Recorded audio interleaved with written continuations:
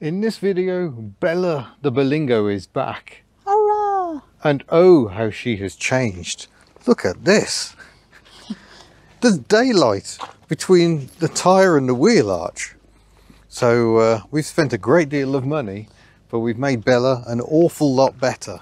So let's talk through what's been done. The main one was, you will have seen in the last Bella video, she snapped, or the rear suspension collapsed. We didn't actually know why. We suspected as much, but we didn't exactly know why. We took it to Wern Garage. Is it DS Motors? I think it is. Wachtreden. Yeah, near Newquay. And it's the second job. They'd already done the timing belt job on this vehicle for us. And we thought, yep, okay, they seem to know their onions. So we entrusted them with this job as well. So they've replaced the rear axle because it turned out it had snapped a torsion bar. This can happen. The torsion bars are steel. I think they go into an aluminium suspension arm, and the electrolytic reaction between the two, it is a weak point. It is a known weak point, which is why it's very easy to obtain a complete rear axle for a Berlingo or a Peugeot partner. That was done, and that was fitted, and while he was doing that work, he discovered the rear brakes weren't working at all. He wedged the pedal down, the front's locked, the rears he could still spin by hand. That's not encouraging, so new rear wheel cylinders have gone on as well. And when the car was in for the cam belt, when it was on the ramp, they noticed down here another common fault is the suspension spring, oh that's very musical, had snapped. I believe this has got the modified bottom cup on it to try and stop that broken spring embedding itself in the tyre. That could be an issue on these. So it's had a pair of springs as well. The passenger side was apparently fine, but with these things I think it's better to try and replace both springs together. And they were very good in contacting us and telling us that this one was so we got all this information. So yeah, front and rear has been sorted out with new springing. So quite expensive, £882 all in for the front and the rear suspension to be addressed, and the rear wheel cylinders. 7.5 hours labour, which I don't think is too bad, because I have no idea what the book time is on a back axle, but that book time will have been generated when these cars were brand new, not when they're 20 years old and things are rusted. Brake lines reported to be in good condition. He did think he was going to have to replace them, but when he actually took a mild abrasive to them, they're actually fine, absolutely solid, so that's all good. And I have to say, it is utterly transformed to drive. As you can imagine, there's a considerable difference in the rear suspension height, even before we hooked our camper up. I was going to say, Bella she never looked like that, yeah. She never looked like that. And that was our clue. So if your Berlingo or partner is starting to get a bit saggy at the back end, don't delay. Get that rear suspension sorted out. The good people of Twitter, this has scared them witless, so they're all doing it. Yeah. There may be a shortage now because everybody's doing this now. And it's not necessarily a mileage thing. We've got a friend with a really low mileage Berlingo, and he's had to do the rear axle on that. The arm bearings are another weak point, and they hadn't gone on this one, but it's only a matter of time before they do. There is no point mixing and matching and trying to replace just the torsion bars. You can strip the rear axle and do that. But when the complete rear axle, even in this case, this wasn't the cheapest. I think it was 370 quid, including the VAT to us. It just replaces everything. So life is good. But it's nice the sun's shining, because we're finally getting to see what a magical colour Bella is. It's a really bright, shiny green, but it goes very dull as the sun goes in, which it just has. Not helped by the wheels. We do have wheel trim plans, so don't worry. That will be getting addressed. Bob. Yeah. But yeah, I'm very pleased with Wern Garage. They did a great job. Their labour rate is not the cheapest, £45. For rural Wales, that's on the higher side, but they know what they're doing.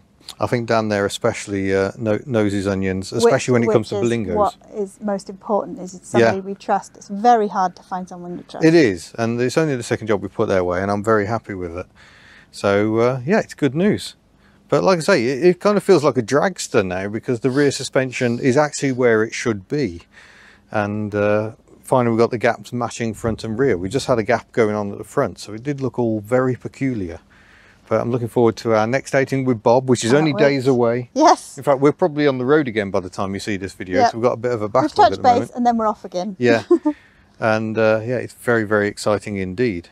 But yeah, I'm sorry we haven't got more to show you. The garage did invite us to come down and film, but we were already on our way to Festival of the Unexceptional, and we needed Bella working again, so it wasn't like we could say, "I'll just wait until we're back." And also, they're very popular, so they're always very full. So yeah, they very, didn't very really busy. have the space to just hold her. Yeah, so we had to depart. But just before we go, I haven't got one with me, so I'll have to pop up a picture. Remember this little Invacar we've got hidden up the back, Tuck? She needs to come out for some adventures again. We've now got model Tucks on the Hubnut store. They're made by Oxford Diecast. We're doing little limited edition cards with the ones we're selling as well. They're £7 each plus postage. So grab one while you can. They are teeny tiny. They're 1/76 scale, so they're very small. But yeah, very, very pleasing. Go and grab them while they last. They will not be around long. No, they're selling really quickly, actually. Yeah, we announced it to channel members and patrons as a bit of a thank you to them, because I'm rubbish. I do so little for my channel members and patrons, so thank you very much. And we thought we'd give them early access, and they are snapping them up. So Possible yeah, dog slurping do be noises. quick. Oh yeah, Diego's just having a drink and then drowning himself. Well done, Diego. Chihuahuas for you. But yeah, Shemi, we're getting ever closer, despite how it looks. We are getting there. There's been mild distractions, like putting a new headliner in a Ford Fairmont. You should have seen that video by now. Fairmont fit to tow. Yeah, making the Fairmont fit to tow, and then going away and towing. Yes. Yeah, so and at some we point... didn't just do the Festival of the Unexceptional. In case people think we're just gallivanting, we have done numerous road tests while we've been away as well. Yeah. And when we go away this time, we'll be doing numerous road tests as well. Yeah, that's the prime reason for going away. It isn't just to have a nice time in a camper and then make a video and go, oh, look how lovely this is.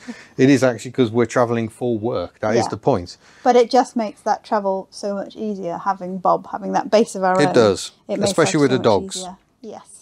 But even without the dogs, we've had a lovely time. We've had a wonderful time. Yeah, so Oh, it's definitely people, the way if you forward. see a folding camper, go and buy one. Yeah, we are responsible for the increasing values of folding campers and Berlingos. Yeah.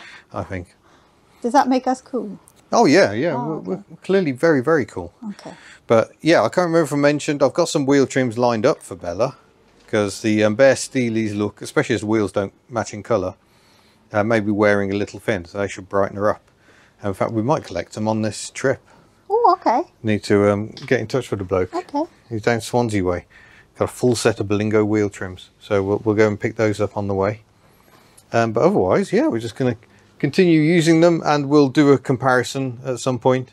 Maybe we'll talk about it on the next trip, about how Bella the Berlingo compares with Betty the Ford Fairmont when it comes to being a tow vehicle. Yeah, and also Bella pre versus Bella after. Yeah, if we can have Bob up, can we still see the tops of the rear wheels? That'll be a key question for us. Interesting times.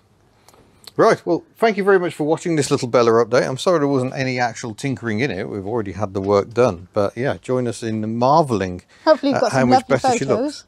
Yeah, I've got some photos that I've been dropping in, hopefully, while I was discussing what was done.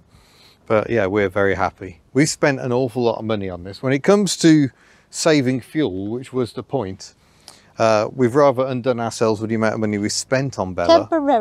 Temporarily, but give it a year or so. Betty is a thirsty bird. Yeah, give it a year and hopefully this thing will have paid for itself. But there we go. Thank you very much for watching. We shall see you in a future video. Farewell.